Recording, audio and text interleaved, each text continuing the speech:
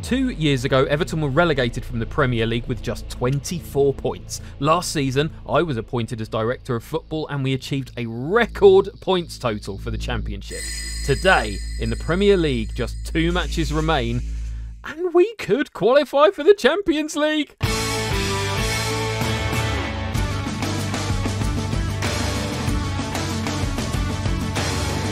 Greetings, my excellent friends, and welcome back to Club 3, Part 11 of the Director of Moneyball. I'm Kirk Sheridan, and I believe in miracles. Or more appropriately, I believe in Antony Clarke. Look at what my head coach has achieved this season. We were never challenging for the title, not really. I didn't honestly believe we were challenging for the Champions League places either, but here we are.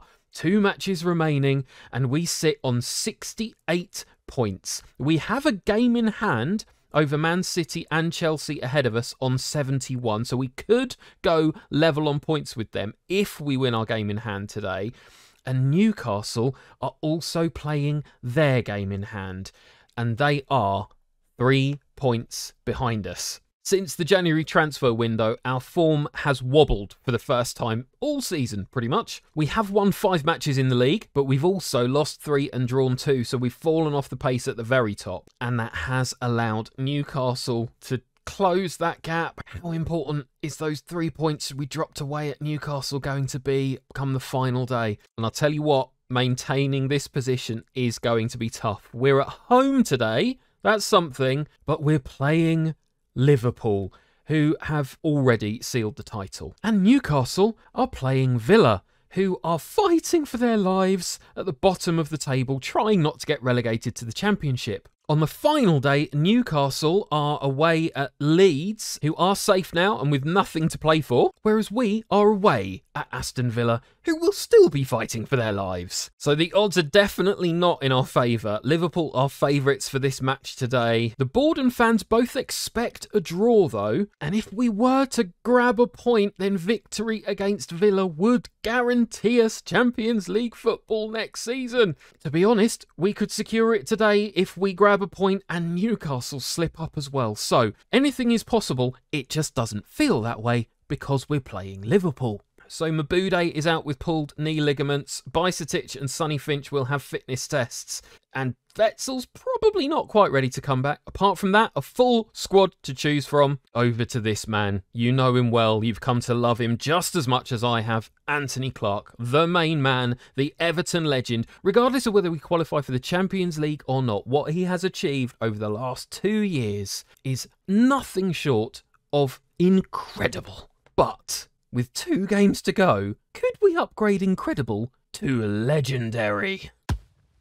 Can you imagine what the atmosphere must be like at the Bramley Moore Dock Stadium for this one? Beat Liverpool today and we've basically secured Champions League football. Well, this is the team Antony Clarke is relying on to get those 3 points today. We've got Christensen in goal, our new goalkeeper who we signed at the end of the January window. Vinicius at left-back, Smolcic and Pinot in the centre of defence, and then Cordero, our new right-back. Ledo, Reeder and Mansverk in the middle, Rukavina and Ramazzani alongside Oteza up front. Let's make some magic happen. Oteza floats in the free kick to Smolcic, but it is cleared away. And Liverpool have a chance to break right at the very start of the match. But no, Ramazzani manages to steal the ball. He charges down the right flank, plays it back to Mansverk, who's just trying to find an opening. Pinot now just plays it back to Smolcic. We're taking our time to find that opening. Reeder into Rukavina. Oh, and Alisson makes a good save. That's a good sign 1 minute into the match and we're actually creating an opening there. That's not what I expected. I thought these boys must be probably quite nervous at this point in time. Can you imagine? This is a really young squad. I think the youngest in the Premier League. And they're overachieving beyond all expectations this year. Nobody would have given them a chance to be in this position at this stage of the season. Newcastle are still drawing, so that's good. At this point in time, they're still 3 points behind us. How long that lasts, your guess is as good as mine. Right, Rice picks up the ball for Liverpool in acres of space. We're just not getting the ball off them now. Liverpool showing what they can do. And, oh my word, João Pedro puts it wide. That should have been a goal for Liverpool. There is no doubt about that. I just can't believe what this team have achieved this year. Antony Clarke is I've said it many times, an Everton legend in the making. It doesn't really matter how we play today because, to be honest, I'm expecting us to lose. The way that we're getting carved open here looks almost certain. Wow, Smolcic with an amazing block and clearance there. Well played, sir, well played. It looks like they've got some tired players, actually. Martinelli looking very tired already, so we might be able to do something in the second half as their squad starts to tire. They've probably been playing Champions League football this season as well. Must be honest, no idea. Haven't been keeping an eye on that. I'm not in it myself, so I'm not interested at all. And have we given away a penalty? No, please, please. That must have been outside the box. That must have been outside the box. It didn't look like Rice had managed to get into the box. It didn't look like the foul happened within the box either. No, no penalty. Excellent. That is a free kick. Still a good opportunity for Liverpool, but actually not even a highlight. So, Newcastle still drawing. I'm sure you will agree that the level this team have performed to this year, we should be praising every single one of them. Yes, we've been lucky at times. We've kind of developed a knack for dropping a significant amount of possession to the opposition. What is that goal? Oh my word, that is... There's nothing a goalkeeper can do about something like that. The rise, the fall, the dip, the swerve, just ludicrous. It almost defied the laws of physics. Space opened up for him, but that was just so well placed. We're not any worse off now. We're still 2 points clear of Newcastle as things stand. And our players are actually a lot less tired than Liverpool's are. We haven't been absolutely dominated by them. Our XG is only half of theirs, but we've had 6 shots, 3 on target. But at the start of the second half, we've gone level on points in the league with Newcastle because they scored a penalty in injury time in the first half. Goodness me. Right, we do need a goal now to make sure. I mean, I'm hoping that we can go away from home and beat Villa. The way that we're playing, the way that our team are performing this season means we should, statistically, and in terms of form, get 3 points away from home. But they're fighting for their lives, as I say. We're going to need Villa to come back in this match, hopefully, against Newcastle and do something. Because at the start of this second half, I was about to say we're not looking like getting the ball off of Newcastle. But wow, Arteza is clear. He's clean through and Alisson stands tall and makes the save. Oh, no. The way that Arteza's been playing this season, I expected him to put that away. He's got about a goal every other game for us. Absolutely fantastic signing from Manchester United. But no, we are on the ball again, though, approaching 60 minutes, and we're picking up a few bookings, which, to be fair, I'm glad to see. I'm glad this team are being combative. Oh, my word, no! Well, I think we know who's going to be man of the match. Alisson is just standing in the way of everything we're throwing at this Liverpool goal. We should definitely be level by now. Arteza floats in the corner and it's cleared away. Oh, come on. Harvey Elliott to take the corner up at the other end. But Christensen claims. Good work. Half an hour remaining in this match. And it's a long ball from Christensen that is immediately cleared by Liverpool, but only as far as Ramazzani. Now Cordero plays it to Mansfield. We've got a couple of players in the box. We're just not getting enough of a threat into... Oh, and the ball is taken by Alisson again. We just haven't got enough players breaking forward. So we're playing with a central midfielder and a box-to-box midfielder currently. It does kind of feel like we could do with Reeder or Mansfield bursting forward from midfield a little bit more.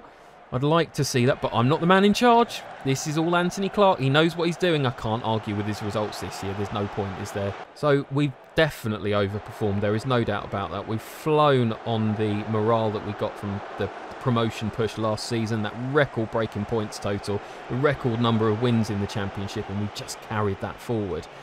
And I've got to be honest, I'm a little bit nervous about Europe next year. We're pretty much a shoo-in for some kind of European... Oh, gutted. Absolutely gutted. So we're chalking this one off to experience. We're definitely not picking up 3 points, or probably even 1 against Liverpool. This match is drawing to a close. A disappointing outcome for the Everton fans in their final match of the season. That's going to mean the fans are still unimpressed with my performance because they seem to only care whether we beat Everton and Man United. They're not bothered about the fact that we're competing for the Champions League this year. Oh no, they just need to see us beat our closest rivals. Otherwise it's a C+, never anything higher. We put in a brave performance there. 13 shots, a XG of 1.74 against the champions. But this is going right down to the wire. We're now level on points with Newcastle, and we're only ahead of them in that 4th spot because of a 1-goal difference. But Newcastle strangely might have done us a favour, because Aston Villa are now relegated. They have nothing to play for. Hopefully, they will have switched off by the final day of the season and be on their holiday already. So it's safe to say coming up next is the biggest single match of my Director of Football career. Judgment Day is here. It's a shootout between us and Newcastle for the 4th Champions League spot. Now is not a good time for us to be without a win in 4 matches, but if there's any team that we could choose to play away from home, I think the most recently relegated one is probably the one we would pick. So the scene for possibly one of the greatest stories ever told is Villa Park. Your protagonists are Aston Villa, Everton, and Antony Clarke.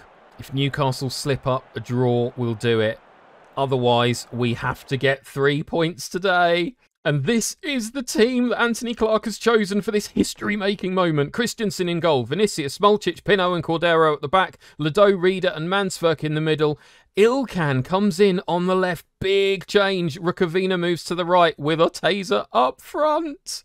And Aston Villa have the first highlight of the match. Remember, they have nothing to play for. We have Champions League football potentially. And oh my goodness!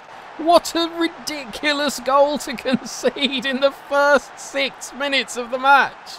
That was so sloppy. Oh, boys, you've just completely, your confidence is just absolutely shot, isn't it? Oh, just looped over and it just bounced off our defenders. It bounced off our goalkeeper. Mitrovic just tapped it in. You can get back into this. I know you can. It's a corner from Oteza. Pinot! Oh, it's saved by the goalkeeper. Oteza takes it again. Interesting to see him taking the corners now. And Pinot, oh, once again, climbed above everybody else. Couple of good efforts there. So, how are Newcastle getting on? They are drawing with Leeds. So, as things stand, we are out of the Champions League places. That was close. We managed to clear the ball off the line there. That was very, very, very tight. The pressure is definitely getting to these boys today. They're better than this. I know they are. Incredibly, we've only had 30% possession so far this match. We're just not getting any opportunities. And, oh my goodness me. Another effort there from Villa. A free kick from miles out that Anderson manages to that Christensen manages to hit onto the crossbar. As long as we go in 1-0 down at half-time, we've got a chance. But this is a difficult thing to behold, my friends. This was our moment to make history. It's felt so close. It's felt ridiculous all season. It's felt intangible. Even when we were first in the league early on, it never felt real. Now, on the last day going into this match, in 4th place, 1 goal different ahead of Newcastle. Oh, I'm just looking at this league table. Desperate to see a winner for Leeds. We do have a corner if this could make a difference for us. Caligari picks up the ball and loses the ball. Oh no, Villa now break upfield. Can we get the ball back and create an opportunity for ourselves? Pinot does get the ball to Rukavina. How much of a consideration that changed to shape in such a crucial match for Ilkan. Ramazzani there, Rukavina is in, and Finch! Sonny Finch with the equalising goal! Oteza looks like it. No, do not rule this out. No, that cannot be offside. It didn't look offside. I don't think that was an offside goal. This has to stand. How tight is that? Oh my word. So as things stand, we're back in the Champions League. Newcastle yet to score against Leeds United. We've got about 10 minutes left. Oh, this is an absolutely tense finish to the season. And it's Aston Villa now on the ball with 9 minutes remaining of normal time. Mitrovic is in.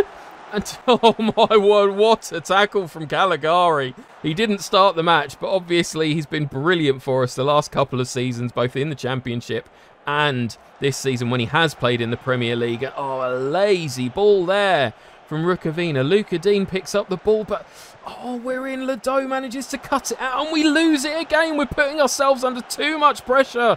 Pinot to Mansverk to Reader. Breaks the press nicely, but the ball over the top to Sonny Finch is too strong. And Villa come back at us again. Again, they've got nothing to play for. No! No! Oh, we've totally did that to ourselves. I can see why we were trying to go and get the winner, absolutely, but that is heartbreaking. Absolutely heartbreaking. Newcastle still 0-0. A late goal for Leeds now would be good. Or a goal for us. Pinot. No. Loops over. We've got another corner. This is so nerve-wracking. Time is running out.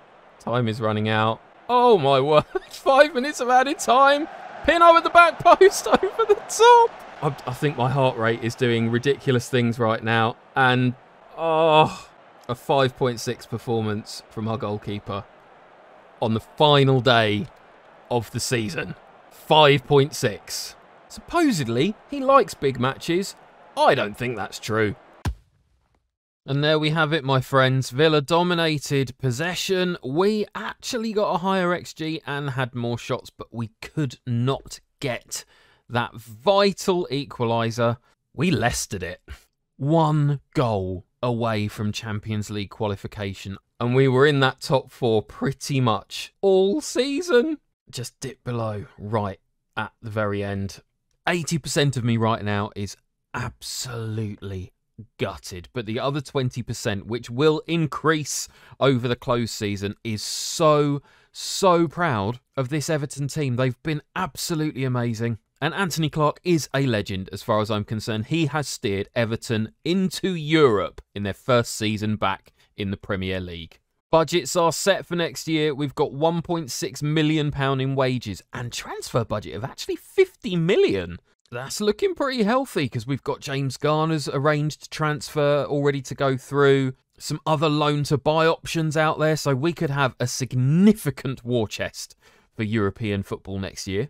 And here's the board's expectations for next season. One of them realistic, one of them a little optimistic, I feel. In the league, just avoid relegation again. I think that's very sensible. We massively overperformed this season. Well, let's not assume that we're going to achieve the same feats next year.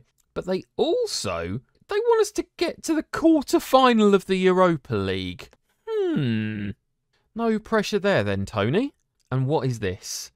There's a takeover in progress, apparently. So who knows what that's going to mean for our budgets, for our expectations. This is going to be an interesting summer.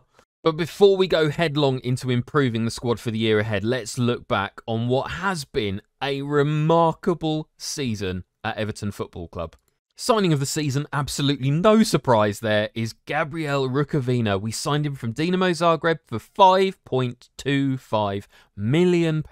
He played 38 matches for us, scored 13 goals and got 7 assists. And he's now valued up to £36 million. Moneyball perfection there. We had other great performances from Reader, Smolcic, Vinicius.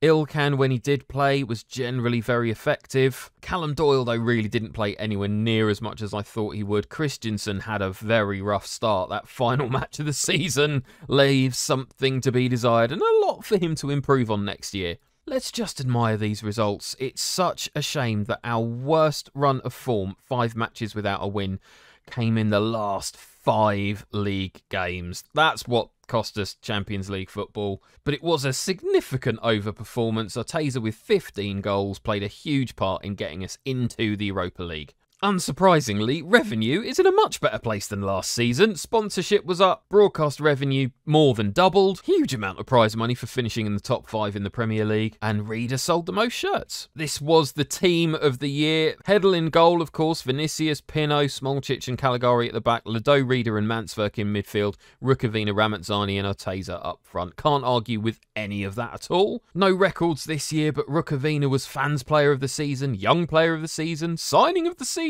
and Sky Sports say, we proved much better than people expected. Yeah, much better than maybe you expected, but Antony Clarke and I knew all along. Oh wow, and look at this, despite Rukavina winning all of the fans awards, Adrian Arteza was actually voted the English Players' Young Player of the Year. Yep, £7 million we picked him up for from Man United. Now valued up to 55. Quite the asset that we have on our hands there. What? Hold the phone. Something miraculous has happened, and it turns out we have qualified for the Champions League. Yeah.